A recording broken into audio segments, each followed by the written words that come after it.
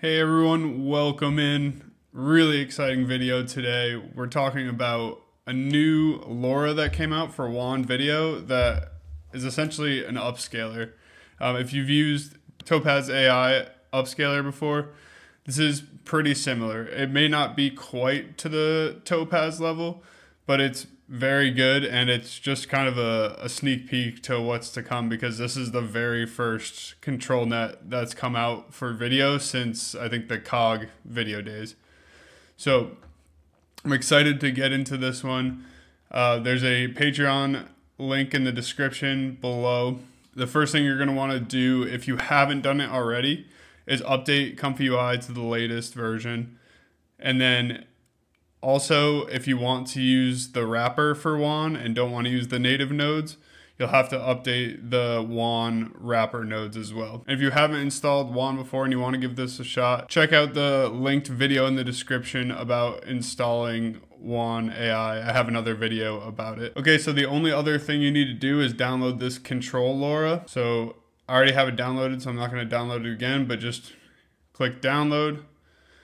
And then you'll get it in your downloads folder, and all you need to do is drop it into your Lora's folder. So I have it inside of a WAN subfolder, but you can see it's right there, and we'll have access to it in Comfy UI that way. Okay, so now that you have the Lora, refresh your Comfy UI environment if you haven't already, and then head back to my Patreon and grab one of the two workflows. The top one uses all native Comfy UI nodes.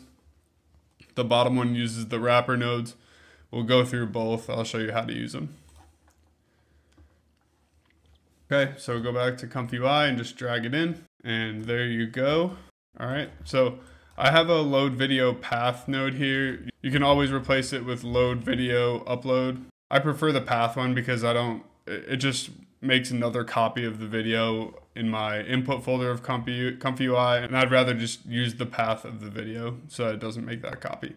Okay, so let's try out this.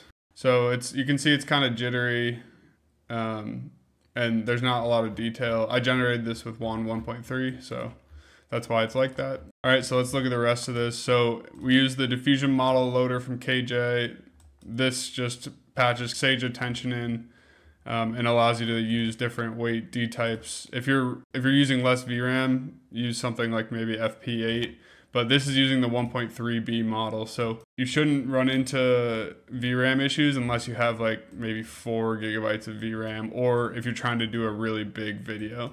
Okay, and then this is the magic here, is this Lora loader model only. We're loading the WAN tile Lora. And then the only other thing you need to change, you need to change your prompt, right? So this is actually pretty sensitive to prompt. Make sure that you put in the prompt exactly what the video is, so describe it well. If you do want to make the video larger and add more detail, then you just need to turn on this node and then put in your height and width. You can also use an upscale by node if you just want to say like make it 2 times bigger. But do remember that I think this 1.3B model was trained on like up to 720p. So if you go higher than 720p, you may run into some artifacts. I haven't tried it, to be honest, so give it a shot if you're interested in that. Everything else is the same pretty much as the regular native WAN workflow. So as long as you have native WAN working, you should be good to go with this. All right, so let's run it and check it out.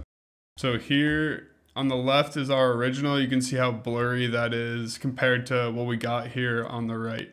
So this is the 1.3B model, so it's not going to be, perfect. And I haven't tried it on the 14B model yet, so maybe on the 14B model it'll also work and you get even better details. But you can see it definitely deblurs the image quite a bit, and it gives us a much better output. All right, let's try another subject matter. Let's try a person or something, and then let's just describe this a little bit. Let's run it, and you can see, you can even see like down to the pore level on the woman now. It's a bit unnatural maybe, but it definitely added a lot of detail. You can see around the lips, and even the necklace and the earpieces are pretty deblurred. So pretty cool stuff. Like I said, this is just the start. We're going to start to see a lot more of these types of models come out, and I'm excited for especially like depth and open pose to come out pretty soon. Okay, so that is native, pretty simple. Let's go and check out the wrapper now. All right, so head back to my Patreon, just grab the wrapper workflow, and drag that in. All right, so just make sure you update all the models with your model paths. You need to update the text encoder, the model loader, the VAE, and then the Lora. Okay, and then if you're struggling with VRAM issues, you can change the block swap. I believe it's up to 30 blocks. We'll make it run a little bit slower, but it'll allow you to run with less VRAM. And you can also offload the image embed and text embed as well, which will help with that. Okay, so let's find another video here to test. All right, here's one of this crazy looking dragon. Like I said, if you want to try to upscale it, you can use the resize image node. Otherwise, it'll just keep the same size, but it'll remove artifacts. All right, so this is what happens if you don't change the prompt. So I prompted for a cyberpunk soldier, and you can see it kind of made the dragon cyberpunk, and it added like this electrical looking gadget down here instead of a boat. So make sure that you describe the image really well when you use this. Otherwise, you're going to end up with something like this. So let's change the prompt and I'll show you what I mean. Okay, and let's try it again.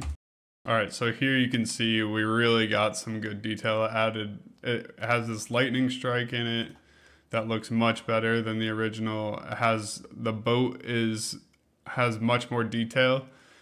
And then the dragon, you can see the scales are much more defined now, whereas before they were just kind of smooth and you couldn't really see the scales in the face. Okay, so this is pretty cool workflow to play with, especially, you know, this makes upscaling videos a lot more accessible.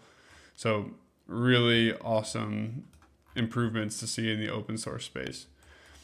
I just want to show you one more generation to just show you that it really is doing something. So this workflow will do a comparison, and I'm going to add in some blur. So we'll blur this image and then we'll use the tile to unblur it, and we'll be able to compare the original to the blurred to the tile upscaled. And let's edit the prompt. So,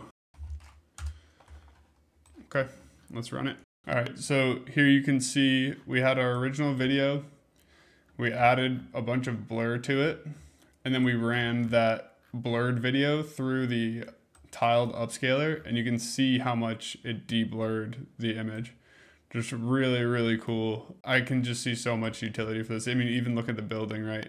All that we put in was this image and a prompt, and look how much better of a generation we got. So I'm excited to play around with this. I hope that you get a lot of value out of these workflows. Let me know how you're using them. I really like to hear it in the comments. Subscribe if you haven't already. There's gonna be more control nets coming out. I'm definitely gonna be making videos about them. I'd love to see you back here for that. If you haven't joined the Discord already, we're talking about these models before I even post them on Patreon, and Patreon gets to hear about them before YouTube. So join up on in the Discord if you're interested in this kind of stuff. Follow my other socials, and I will talk to you again in the next video. Thanks for watching.